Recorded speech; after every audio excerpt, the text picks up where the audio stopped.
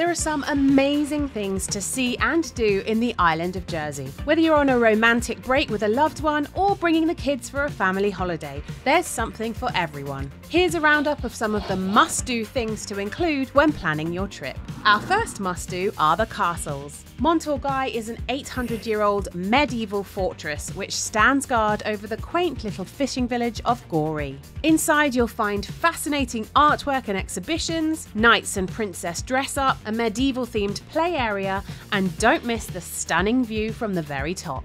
Elizabeth Castle is built on a rocky islet just south of the capital, St Helier. Surrounded by sea, it's defended Jersey for over 400 years. You can walk out to the castle on the causeway at low tide, but when it's high, you can catch the castle ferry, an amphibious vehicle which drives on the sand, then floats once it's in water. Catch the living history characters' midday parade and watch them fire the cannon. Explore the German bunkers added during World War II. Climb to the highest point and check out the view of St Aubin's Bay. And visit St Helier's rocktop hermitage. The next thing you have to do is see the island from the water on a boat trip. Whether that's sailing around the coast, exploring secret beaches and caves, or visiting the other rocks and islets belonging to Jersey. There's also a high likelihood you'll come across dolphins, seals, and other local wildlife while you're out there. Jersey Zoo is world famous for its founder, naturalist and author Gerald Durrell, and the conservation work carried out internationally by the Durrell Wildlife Conservation Trust. There are scheduled keeper talks, play areas, and you can also book exclusive behind-the-scenes experiences. You can even stay overnight at the park in either a 5-star glamping pod or the more budget-friendly hostel.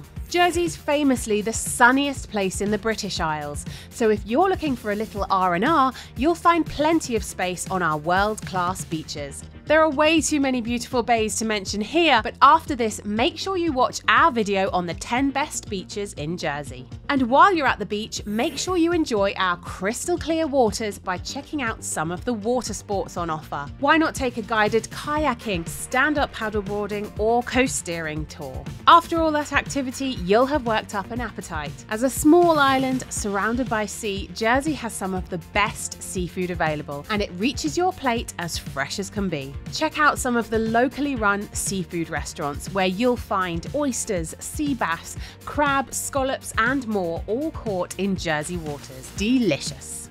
The botanical gardens at Samray Manor are a must-see in Jersey. Explore the herb garden, Japanese garden, duck pond, and stables. If you have children with you, they'll enjoy the Willow Labyrinth, jungle path, and play area. Then when you've seen all of that, recharge with lunch at the cafe. Jersey is an island with a rich history, and the best place to learn about some of that history is the Jersey War Tunnels. It's a German underground hospital dug deep into a hillside which has been transformed into a museum to reveal the true story of life in Jersey during its occupation in World War II. If you're traveling with children, then Amazing Adventure Park is the must-visit attraction for you, with activities like mini golf, go-karts and a jumping pillow outside, a huge soft play inside, a barnyard of animals to get to know, as well as the corn maze. You can spend all day here and never get bored. And finally, while you're here, make sure you catch the sunset in St Juan. There are plenty of beach cafes with excellent food along the bay, so relax and enjoy uninterrupted sea views as the sun disappears below the horizon. We hope you found this video helpful. Be sure to check out the rest of our videos on this channel and let us know in the comments if there's anything else you'd like to know before booking your Jersey holiday.